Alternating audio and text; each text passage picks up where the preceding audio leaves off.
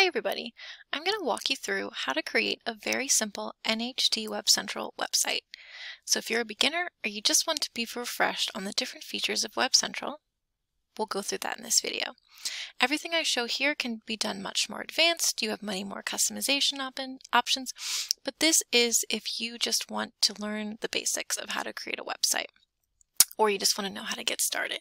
So you'll see here that I have a blank canvas. Everything's white. In the middle, I have this body section, and this is where I'm going to drag and drop all of my elements to create my website. So the first thing I'm going to do is make it not a white background.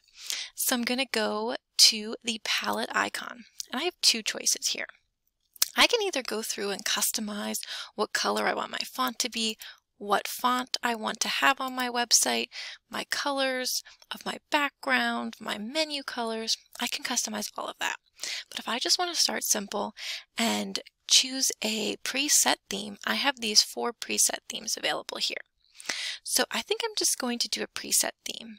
I'm going to go with the greens. Once I select it, I can scroll down here and save. You can change it at any time, but this will just give you a base. You see my body is this green color and my background is this light green color, and as I add more elements you'll see the different colors and the different fonts that that preset theme gave me. So now that I have my background ready, I want to add a title because that is pretty important to have on your website. So I can either drag and drop text into here, or I can drag and drop an H1, H2, or H3. These are different header options. I think I'm going to choose header 1 because that's the size of a title. So I'm going to drag and drop that right onto my page, double click in the text box, and I'm going to write my title. Now, I did have a preset font across all of my pages and I have my preset colors, but what if I want to change my title font? I want it to be different. I can make sure my text box is clicked, which will open up this menu of options. You can ignore everything except for font because we're working with the font of my title. So I'm going to go here to my font choices, and I want mine to be in cursive, so I'm going to click this. And now it kind of seems small to me, so I want to make it even bigger. I'm going to go with 70. I like that. And you can always add or subtract size as well. And then I want it to be centered. So I'm going to go down here to text align and center it. Then I'm going to save because I made a change. Remember, NHDWebCentral does not automatically save, so you'll want to click this floppy disk icon to save often. So now that I've added my title, I want to add a few different elements to my website. So when adding elements, you always want to come back to this block button, and it will open up all of these different choices for you. So the next thing I want to add is a horizontal line. This will keep my title separate from the rest of the stuff on my website. And under my horizontal line, I want to add an auto nav bar. This is a super important feature. This is what will navigate your judges, your audience, any users who use your website from page to page. And the best part is you don't have to worry about linking your pages together with the auto nav bar. Every time you create a page, it will automatically appear. So we'll see that a little bit later. So you can see here I have one page so far. It's my home page. Now, the next thing I want to do is add some more elements. So I'm going to add another horizontal line so I can keep my auto nav bar separate. And the next thing I want to do is add a photo because I want to show my viewers what the Centennial Exhibition is on my homepage with an image. So I'm going to come here to my blocks again, and I'm going to drag and drop either an image or an image and citation. And you'll see here I have a place for an image and a place to add my citation because we need to put citations with our images. So I'm going to double click here, and this opens up my image library. So these are images I already have uploaded onto Web Central, but if you don't have any images uploaded, you can just double click here to open up your file folder and select which photos you'd like to upload to Web Central. I already have one, so I'm just going to click it once, and it opens up this huge image. So I can do two things. I can either take it out of Web Central and edit it, or I can shrink it right here in Web Central. I like that. Okay. And then I can add my citation. So I'm going to put the title of this and where I found it. Now say I want main building to be italicized. I just highlight it and I get this pop-up menu and I can click italic. So that is how I can add a photo and how I can add a caption or a citation. Now I want to add something else. So on our homepage, we know we need to have all of that required text, like our name, our category, and all of that. So I'm going to drag and drop a text box underneath my image and citation. And then I'm going to insert my name. I'm going to insert my division and category. I'm going to insert my student composed word count, my process paper word count, and my multimedia time. Now, I don't want my text to be to the left. I want it to be centered, and I also don't like that it's double spaced. So I'm going to make sure my text box is highlighted. I'm going to go here to my font again, and I am going to go to line height. And right now it says normal. I'm going to set it to 0. And you can see it made all of my text single space. But I don't want it to the left. I want it to the center. So I'm still in font. I'm going to go to text align, which centers it. Then I'm going to save. And there is my centered single spaced text. And I like that. So the last thing I want to do on this page is I want to add a enter here or enter site button. That's not required, but I know a lot of students like to add those buttons at the bottom of the pages to help judges go from page to page. They can also use the auto nav bar, but I know a lot of students like to do it, so I'm going to show you how you can add a button at the bottom of your page. So we're going to go back to blocks. We're going to scroll all the way down to this flex box option, and we're going to drag and drop it underneath our text. So you can see here we have 2 flex boxes added. Now what that means is these boxes are flexible. You can make them bigger or smaller. I actually just want to use one of them, so I'm going to delete the other one. So I just have one column now that's flexible. So now I'm going to go back to my blocks, scroll to link block, drag and drop it in, and now I have this little button that will link me to my next page. But I don't want it to say link block, so I'm going to highlight the text. I'm going to say enter here. And I think I want my font to be, I guess I'll stick with that font. All right, so then I don't want it to be to the left. I want it to be centered. So again, we're going to go to font, text align, and center it. And then click save. Now we have to link it. So I have to click my little link button, and this will allow me to choose a different page on my website to hyperlink this button to. But I only have one page now. So once I have additional pages, I can go in and link this button to another page on my website and save and close. Make sure you do that before you submit your project. Make sure all of your buttons and your links work, just so your judges aren't confused or your audience isn't confused where to go. And then I'm going to click save. And that is my home page. So now I want to add another page. So to do that, I'm going to go up to my page manager. It says page next to it. Drag the drop down menu. You're going to click open manage pages, and I'm going to create a new page. So I'm going to call this page historical context. Now, my page name is what the computer needs, the program needs. This title is what your audience will see and what will be in your auto nav bar. You can choose a template. These are just various templates that you can use for your pages, or you can duplicate a previously created page. So I'm going to show you what that looks like. I'm going to duplicate my home page. Then I'm going to click Add Page. Next, and most important, save, refresh, and you can see that historical context has been added to my auto nav bar. So I'm going to go up to my page manager and go to historical context. And look, it looks exactly the same because remember, I made a copy of this page.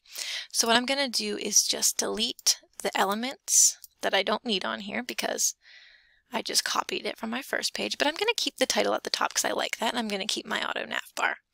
And now I'm going to go to my blocks. I'm going to add some elements here.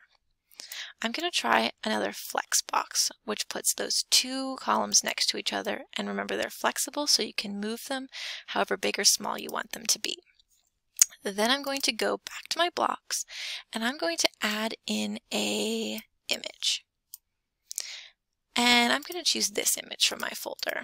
But remember, it's huge, so I can shrink it down to size, or I can take it out of the website builder, edit it, and re-upload it. And then I want to add some historical context text. So I'm going to take my text box and I'm going to drag and drop it. So I'm going to drag and drop some text into that box. Boop. And then I can type in, or I can copy and paste text that I've already written here. And I can type away to my heart's content. And if I want to make my font size any bigger or smaller, I just go right here to make sure my text box is highlighted first, go to font, and I can change my font, I can change the font size, the color. I have all these different options here if I want. If not, it's preset because I selected a preset theme, so it'll look like this. Anytime I add anything, I'm clicking save. Now what's wrong with this picture? I forgot to add a photo citation, but don't worry, you can do it later. Just go back to your blocks, drag and drop text right underneath your photo, and then you can insert your text and put in your citation. But look, I did it again. It's to the left, and I like to keep mine justified to the center. So I'm making sure my text box is highlighted, going to font, centering, and then I'm going to save. Now say I want to add some multimedia to my website. Let me go back to my blocks, scroll down with a flex box, put it right under my other flex box, and then I want to add some multimedia into those two columns. So the first thing I'm going to do is drag and drop this embed multimedia into one of the columns. And then it says double click. So I'm going to double click, which opens up my file library. So again, if you don't have your files uploaded, you can click here to open up your computer's file manager. If you already have them uploaded, they'll appear here. So I already have my sound and my video uploaded. So I'm going to click once and it'll appear right here on the page. And I want to make it small because remember, I'm using my flex box, so I'm flexible with how big and how small I want it. So I have my flex box here. I'm going to make it this size. Now the next thing I want to do is add some songs. So I'm going to go back to my embed multimedia, drag and drop into my other flex box, double click, and open up my MP3 file, which has my sound in it. And it'll create something that looks like this. But that looks bad because it's kind of going off the page. So remember, I can shrink it to fit.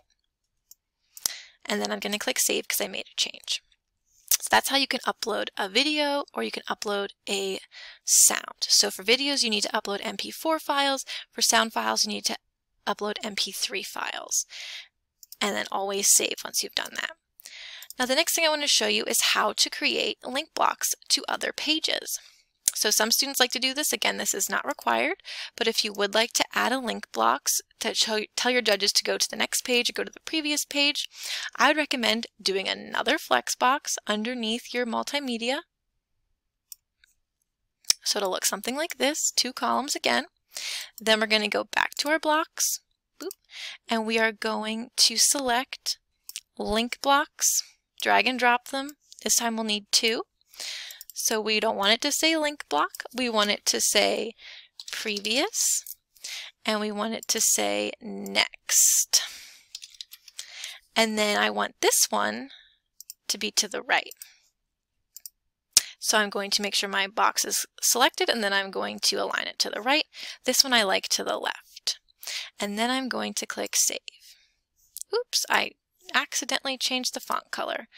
So I'm going to change it to white. I'm going to change it to white and save. And then you have to make sure you link your blocks to the pages you want. So I want to link this to my home page. This one I can't link yet because I only have 2 pages on my website, but once I have more pages, I can click that hyperlink button, select what page I want to link it to, and save and close. And then I'm saving again. And that is how you add link blocks if you want to have judges click buttons to go to the next page or the previous page, but remember your judges can also use your navigation bar. Next, I'm going to show you how to add a page for your process paper and your annotated bibliography.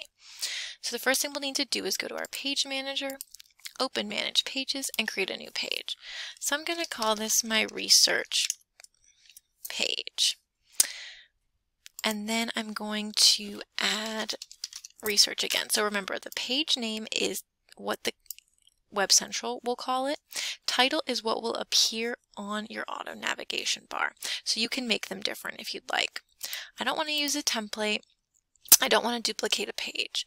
So I'm just going to say add page.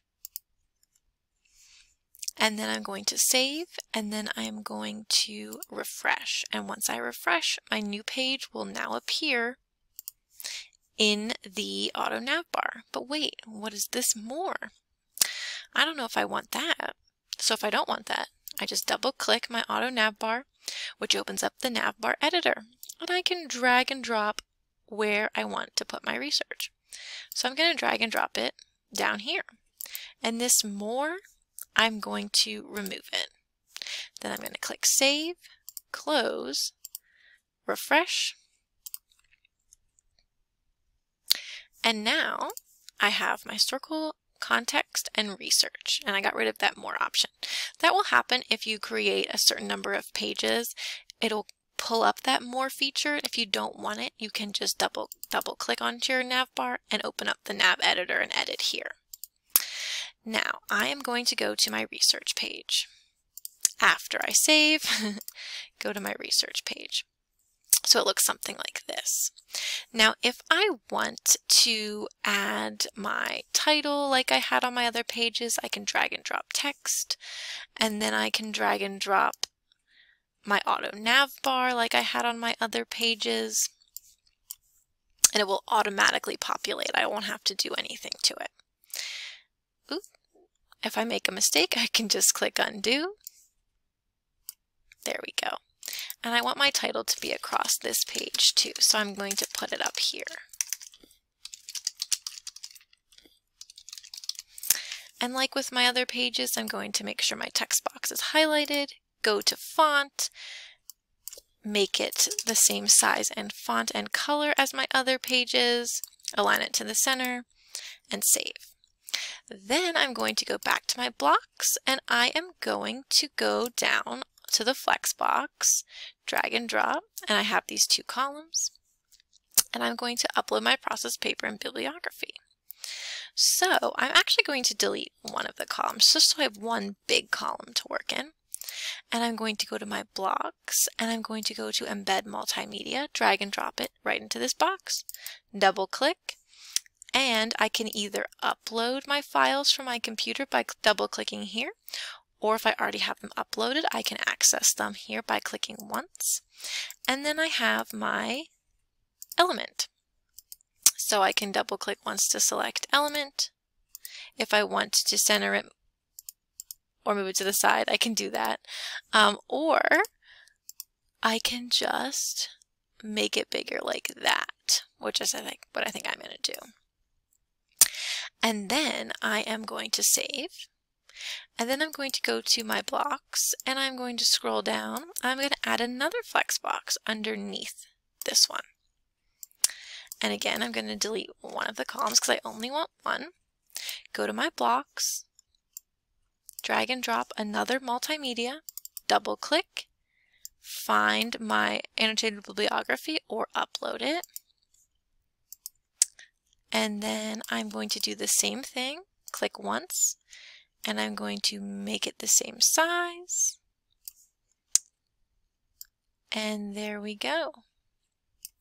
I'll make this one a bit smaller. There we go. And you can change the alignment of these. You can do it however you'd like. But that's how I want to do it. Then I'm going to save. And that is how you upload your process paper and annotated bibliography, how you embed them right into your website.